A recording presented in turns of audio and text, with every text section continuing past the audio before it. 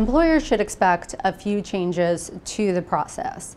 One, the EEOC has stated that employers will have 30 days to provide their position statements to the EEOC. Once the employers provide the position statements and any attachments, if there's a request by the charging party to receive the position statement, the EEOC will redact confidential information and then will provide those materials to the charging party. The charging party will then have 20 days to respond to the position statement. That response can be over the phone, in a meeting, or in writing. It's up to the charging party.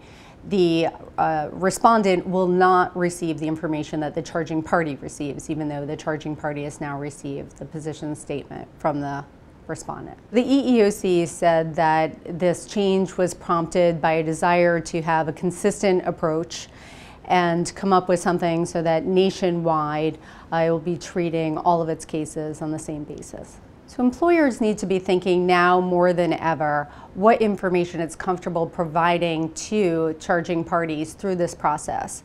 So if there's information that an employer does not want the charging party to see because it's confidential, or perhaps because it's related to a broader operational analysis that the employer is not comfortable sharing with the charging party, the employer needs to take that into consideration and possibly hold back information it might have otherwise provided. So number one, if there's any way not to provide it, the employer should not provide the information and try and refer to it generally. If the employer believes that the information is necessary to provide for some reason, it can separately provide the information through a new digital uploading system at the EEOC. That information needs to be specifically designated as confidential and the basis for it being confidential, be it trade secrets or confidential medical information. The employer also has to provide the reasons why it believes the information is confidential. And at that point, the EEOC may or may not agree with that rationale. If it agrees with the rationale, the confidential information would not be provided to the charging party.